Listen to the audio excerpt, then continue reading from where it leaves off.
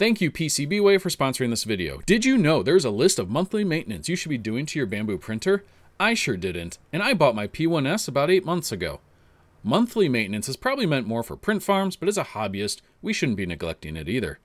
I went through their wiki page to show the common maintenance items you should be doing every month if you're printing 24/7, or like every 3 months if you do a few prints a week like I do. I do have items you'll need to complete this, linked below if you're not sure where to get supplies. First, we need to remove the AMS off the top of your printer, and to do that, you need to disconnect this power and data cable, and also to pull out this PTFE tube. This tube has a little secret in that it's secured with a tab on the inside here. Use 2 fingers with one on each side, gently push downward into the AMS while pulling on that tube on the other side, and it should slide right out. Later, we'll repeat this to install the tube again. Once disconnected, you can move the AMS, and you'll want to lift the top glass too, so everything inside the printer is easier to access. Next, you should be regularly washing your build plate. This would help with issues where your print's first layer isn't adhering properly. Here I have a tiny bit of dish soap, some hot water, gently scrub the build plate. Once you're satisfied, set it off to the side to air dry, and make sure you clean both sides. You've probably noticed after months of printing, you're going to find all sorts of filament strands and dust inside the printer, even with an enclosure. I'm just taking a tiny battery-powered shop vac and doing a once-over wherever I can.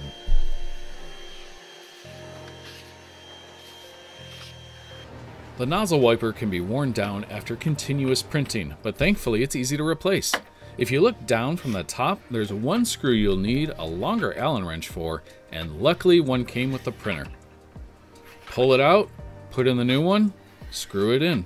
Thanks to the curved poop chute and the offset holes, it is keyed, so pay attention to that when reinstalling the replacement.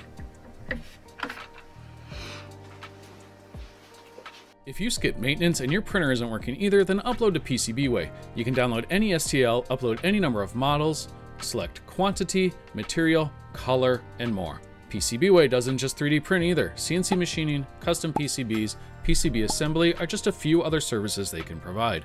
New customers can get $5 off your first order using the link in the description below. To remove the filament cover, you'll first have to pull away the extruder cover. It's held on with magnets, so it's super easy. There's a single screw that prevents the lever from coming out all the way. You don't need to remove this screw, but back it out until the lever falls into a resting position. If it doesn't, or you have to push it a little bit, then the screw hasn't cleared the housing yet. I found out the hard way. The cutter itself just snaps into the lever and can be pulled out with a little effort. Be careful, don't cut yourself. I was a little careless when holding it in this video.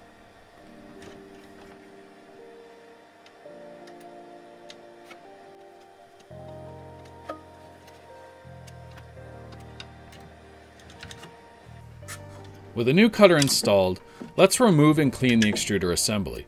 First, we need to remove the hot end, which is held in by 2 screws at its top, and be sure to disconnect the cables.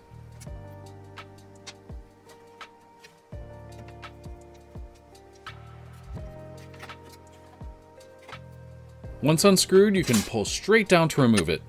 We'll need to remove the PTFE tube, and I did that by pushing down on the connection with an Allen wrench and pulling up on the tube itself. If the cutter lever is already removed and in its resting position, then leave it there because one of the 3 screws holding the extruder is behind it. If you already put it back up, well, undo the screw, put it back down.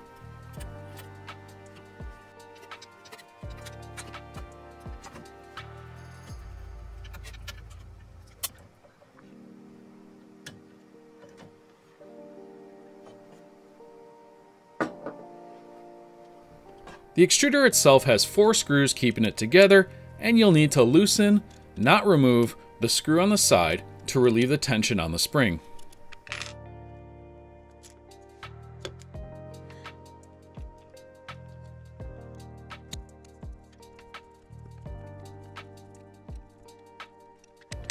Then we can remove the gears, clean the inside with some alcohol and a Q-tip. It's probably not that dirty, but why not since we're in here?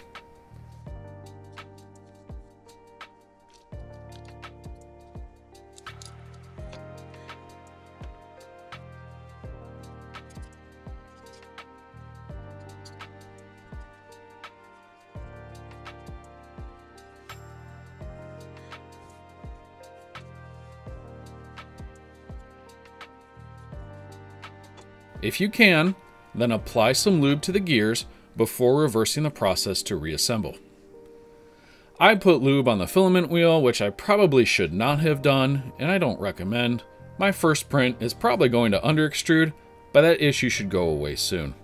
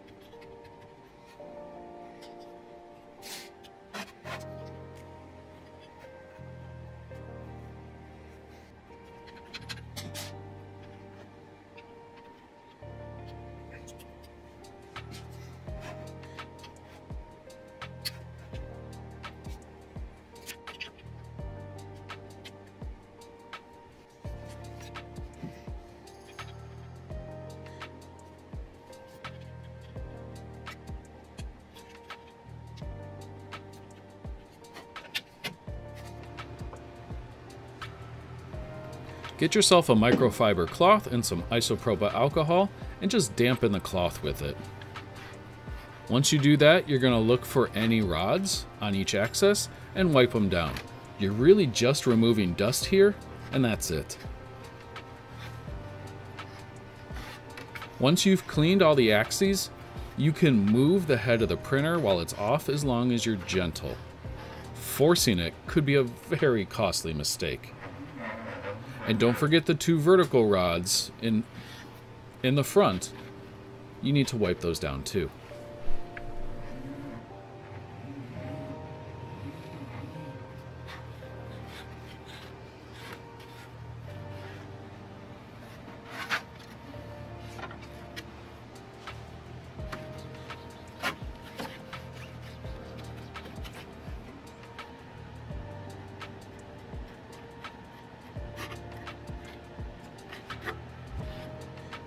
Before greasing the screws, we need to home it so we can later move the print bed.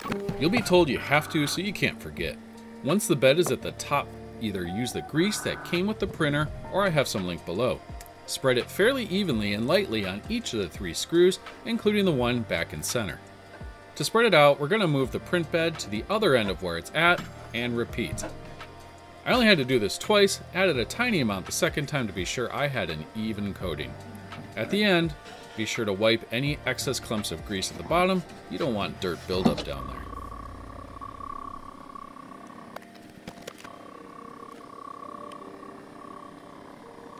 You'll want to blow out your fans with compressed air to remove any dust in there as well. You'll need to hold the fan in place. By letting the fan spin freely, you could generate a voltage that would go back into the PCB and damage your printer. Hold the fan with one finger, spray your compressed air with the other hand. There's a fan on the inside to the left, a fan on the extruder, which you also need to blow beneath it, and a fan on the back, which should be obvious if you look because I forgot to move my camera while doing it. When putting my printer back on the shelf, I found out I had broken filament in one of the tubes of the AMS because it wouldn't stop rolling the filament. So let's fix that. To remove the AMS internals, there are 2 screws in the back you need to unscrew with an Allen key. Once removed, you'll have to pull 2 sets of wires, which is super easy without any latches. If, like me, you printed the desiccant water-absorbing pellet containers, you'll need to remove those too. With a little convincing, it'll pull right out. Then, like any other PTFE tube, you push in the connection to remove the tube, and the filament can just be pulled out. Reverse this to put it back together, although the wires are a little difficult because the connections are small, you don't have a lot of room, just be careful and patient.